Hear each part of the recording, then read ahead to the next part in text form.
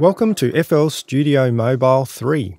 In this tutorial, we'll give you a general overview of the application. FL Mobile 3 works on Android, iOS, Windows Phone, Windows App, and as a plugin in FL Studio for the desktop. If you want to try FL Studio Mobile before you buy, you can download the FL Studio 12.3.1 for the PC and test it there. Let's start with the Home panel. This is where you can load and save your projects. We've been listening to Circuit by Nucleon. From the Settings tab, you can select MIDI controllers, make some settings for the metronome, and particularly useful on mobile devices, there are some audio engine settings to fine-tune CPU performance. Next, we have the Shop, where you can download and purchase additional content and instruments. If you're upgrading, make sure to register FL Mobile when you see the pop-up. This will appear each time you start the app until you do, and then previously purchased content will be available. And finally, Share. This page allows you to send all your project data to any other device on your network, including Wi-Fi, to another installation of FL Mobile. And we have the all-important Help button including the manual, which many will ignore, but if you don't, there's lots of useful information here too. Let's consider the overall interface. We're currently looking at the playlist. Tap the headers to open the track mixer.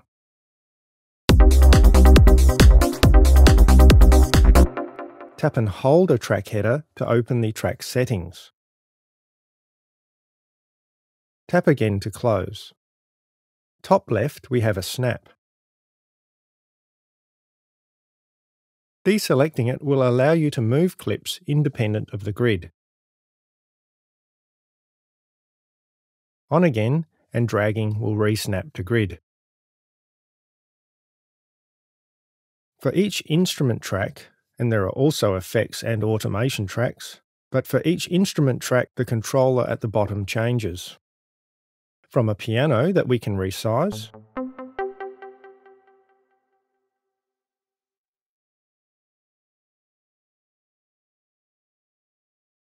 to drums that we can also resize. You can even tap and drag on drum pads to reorder them. Prevent unwanted movement with the lock button on the upper left. The keyboard has a double mode.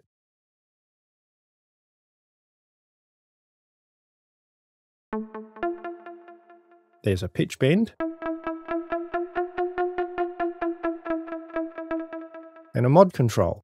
The icon on the very left opens a large version of the track mixer we saw earlier.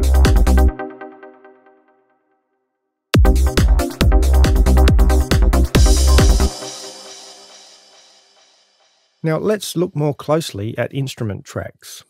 I'll select Mini-Synth and open the channel rack. The rack contains a Mini-Synth instrument being driven by the piano roll data on this track, and it's followed by two multi-FX pads and an equalizer. At the end of the rack, the plus button allows you to add more effects and even other instruments, all driven by the same track data. You can also choose an output for the track. This one is sent to the master channel, but you can also add custom FX tracks to your project to create submixes. The other main instrument is a drum track. Notice the rack doesn't show a drum instrument at the top. To access the drum instrument, double-tap the clip and open the step sequencer. Then tap any drum track headers to access the controls. These include sample controls. You can send individual drum sounds to any FX track. Tap here to load new samples. And finally, the sampler controls for the drum sound, ADSR and all that good envelope stuff. Finally, on the upper left is a swing control. Okay, time to start a new project. I'll explain the basics of making a song. The new song template starts with a drum track and two synth tracks, both mini-synth. I'll delete these and start from 0.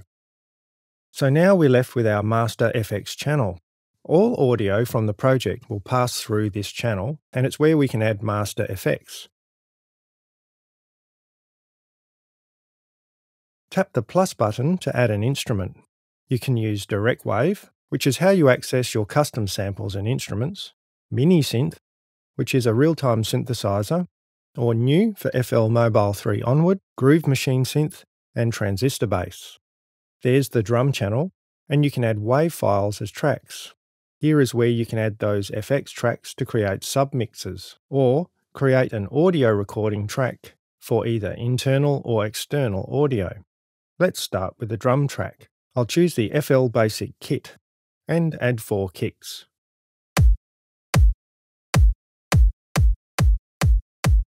Extend a clip by tapping and dragging the handle.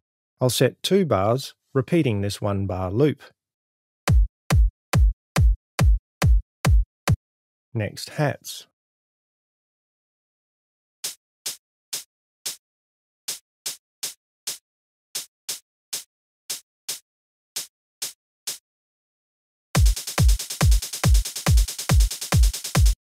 There's also a swing control, as we saw earlier.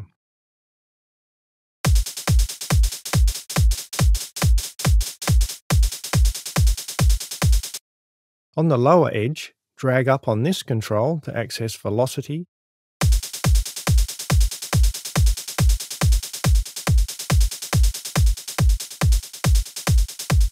pan,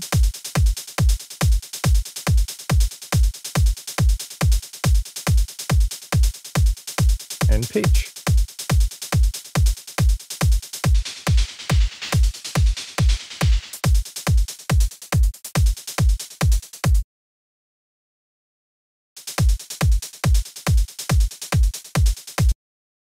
Now let's add an effect. I'll select a delay.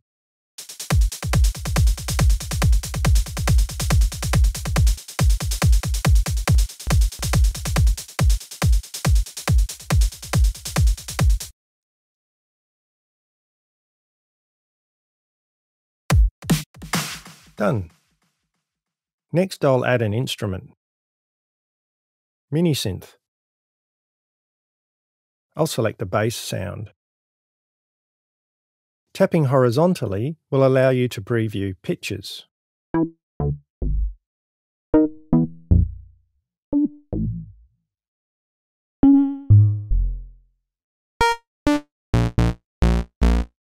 Tap off the menu to close the preview.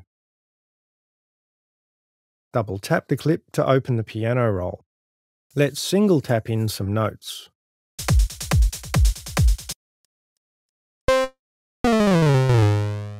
You can tap the keyboard to preview. Tap a note to open its edit controls.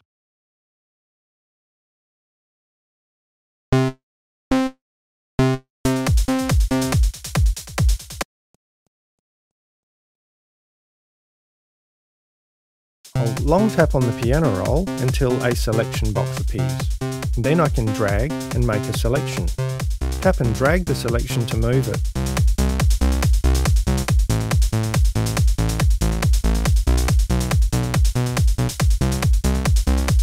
Okay, let's copy these. Then long tap where you want to paste and release.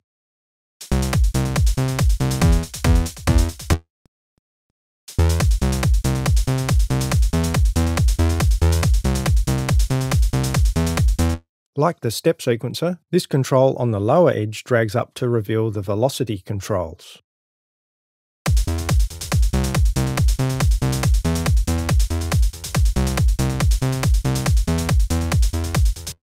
Again, we have snap here, so we can drag notes off the grid.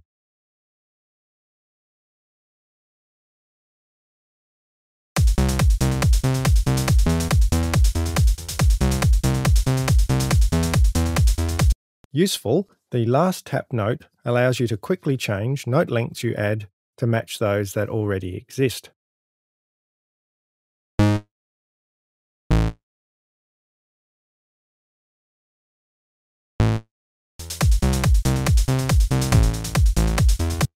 Okay, we're almost done, but some final touches. We could add some effects to our master track, such as a limiter.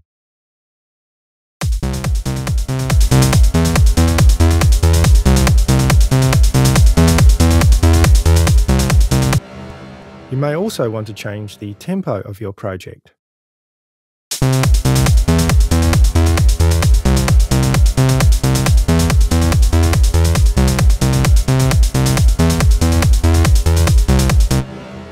Or access the metronome, for example. That's important for recording. So rather than manually editing in notes, of course you can record them. Let's do that. I'll select my bass track and delete the existing clip. Next, arm for record, and notice the playhead turns red. And as a reminder, on the Settings tab you can control the count-in and metronome volume. Let's go.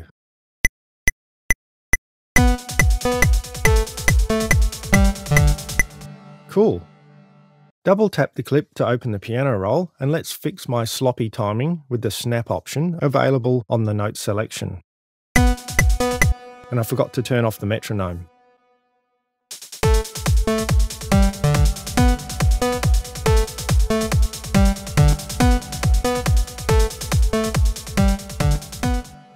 We are super excited to announce FL Studio Mobile as a native FL Studio plugin.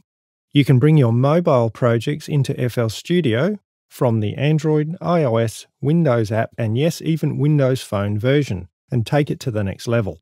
FL Studio Mobile is now your door within a door, and it's identical to the mobile version. No translations necessary.